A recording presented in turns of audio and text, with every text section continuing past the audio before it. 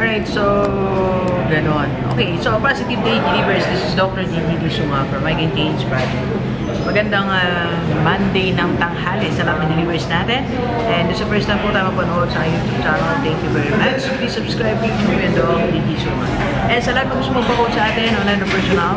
And if you need to advertise your business sa aking YouTube channel, and if you want to do business with me sa Dr. Gigi Express. So, and if you need speaker for seminars and training, message ka na sa akin, 0939-525-4311 or sa aking FB page, Dr. Gigi Sunga. And bukas po ay meron tayong training sa mga officers ng I think DNR yan, Central Office. So, dito tayo sa Vista Tala. So, if I'm not mistaken, officer sa tayo. Okay. Anyway, so ngayon ay tayo dito, Maroon Python. Sports fest namin ngayon sa school. So, yun ang aming team sa college of education. May mga napanaluro naman kami kanina sa mga games. First day pa lang namin, medyo mainit na yung labanan. Nagpa-read kami, so ano tayo ngayon. Okay. Anyway, ganito. Kagabi ko pa ito naisip, coincidence lang na ano ngayon, sabihin na sports fest. Pero it's about fighting. Okay, so kagabi naisip ko yung fight for your success. Ganda, di ba? You need to fight for your success, okay? Dapat kasi pinaipaglaban natin eh, di ba? Di ba, sabi, pag may gusto ka, ipaipaglaban mo, di ba? Yung happiness mo, ipaipaglaban mo. Yung mga gusto mong tao, kung hindi naman masama, legal naman, ipaipaglaban mo. Yung para sa'yo, ay ipaipaglaban mo, di ba? So, parang ganito natin, sa sports fest namin, yung team mo, you fight for it, ipakipaglaban mo ang yung team, di ba? Ipaglaban mo yung mga ano sa paligid natin, nangyayari. So, fight for your success, okay? So, paano ba yung process on how to fight for your success? Ganito kasi siya, mga delivers, why I thought of sharing this, fighting for your own success. Kasi ganito po siya. Hingilan tayo ng ano ba ito? Panghawak naman. Sa hot coffee. Dali lang. Ay, sir, pwede pa makahingi nung ano?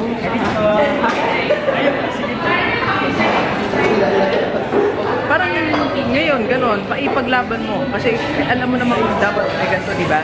So, kung di maipaglaban, tatanggapin mo na lang siyang ganon. Ay, ang init, di ba? So, that just accept things as they happen in your life. You need to fight for certain things. And one of the things na dapat mong pinaipaglaban ay yung success mo. Di ba? Parang maganap mo yung success.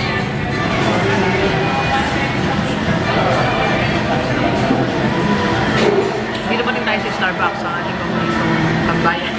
Mag-lunch break, basta wala rin na tayong meeting para sa kayo. Pero kasi, okay. Anyway, so number 1, to fight for your success. Number 1. Dapat, alamin mo muna kung ano yung pinaipaglaban mo. Alright? Before you fight, before you do anything else, alamin mo muna, ano yung pinaipaglaban mo ba? Diba? Kasi wala ka nang pinaipaglaban, ang ingay mo. Diba? Sabi sa Facebook, sa mga ibigan mo, dahil minawal. Pag tinanong ka naman, what are you fighting for? Wala naman, diba? So, ang number 1 na dapat mong alamin is, ma-recognize mo, what are you fighting for? Ano ba talaga yung pinaipaglaban mo, kapatid? Okay? So, dapat malinaw sa yan. So, in other words, ano ba talaga yung success na gusto mong marating? Ano ba yung pangarap mo? Ano yung gusto mong malaman? Or ano yung gusto mong achieve? Ang gusto mo ba ay sa mga estudyante, ang target mo ay maging Vince Lister ka ba? Dapat alam mo yan, na alam mo o gusto mo maging Vince Lister, maging cum laude, cum laude, okay, magna cum laude, o kung may empleyado, dapat alam mo, yung dapat mong paipaglaban, gusto mo bang mag-promote, gusto mo bang maging department head, di ba? So, kung ikaw naman may negosyo, gusto mo ba magkaroon ka pa ng other products, gusto mo magpa-franchise, gusto mong magkaroon ka ng mga branches. So, ibig sabihin, ang number 1 na kulang mo, responsibility mo, bago ka maipaglaban sa battlefield, alam mo muna kung ano pinahipaglaban mo. Try to write it down or kahit na sa sarili mo maisip, my goal. And that's what I will be fighting for. Okay? So, second na dapat mong gawin is reject the rejections. Ang daming rejection para tayo maging successful. Tandaan nyo yan. Ang daming kontra, ang daming ayaw. Kanina meron kaming one of the games. Meron kaming palarong pandahil. Isa sa mga last game namin pala yung agawang painyo. So, hindi ko alam kung nakagawang edo. Ang dami rejections eh.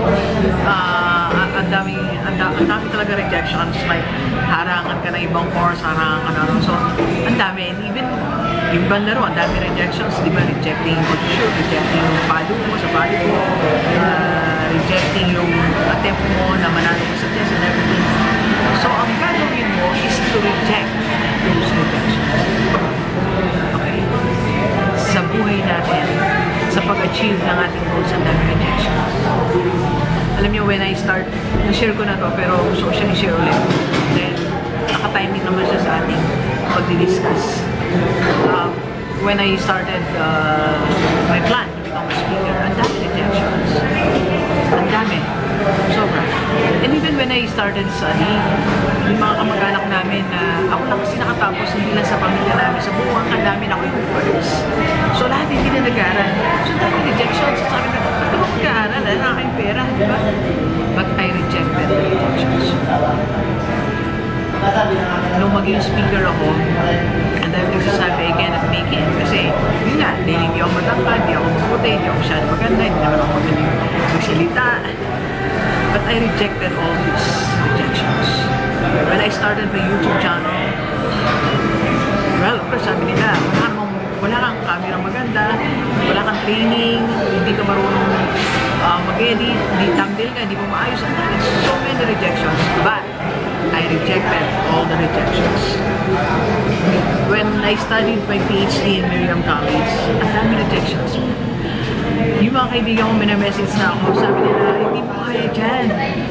Hindi mo kaya maipagsabayan kung mayayaman. Sabi nila, well, that's true, mayayaman talaga mga classmates ko sa iyo. And take note, mga consultant na, mga CEO, mga founder ng alam niyo, pag pumapasok ako lang, sa graduate school, yung dumarating na naka-tricycle, lahat sila talaga nakasakay, dapat yung pressing dispense. So sabi nila sa akin, baka hindi ka makasurvive, baka ano tawag dito, baka hindi mo kayanin. Sabi ko, ano tawag dito? I rejected those rejections. They reject me. So yun, laban ako yan. I want to finish my PhD sa Miriam College. Right? So reject the rejections. Ano yung rejections na kinakatak mo sa goals mo? Rejections na kamag-anak, rejections na mga tao sa paningin mo, reject. Labanan mo yan. Diba? Reject the rejections. And number 3, to fight for it. Kasi fighting yan eh. Kapatid, you are fighting, pinaipaglaban mo. So, paipaglaban mo yung goal mo. And when you are fighting, you are strategizing. You know, one of the books na binasa ko talaga in one sitting na tapos mo is The Art of War.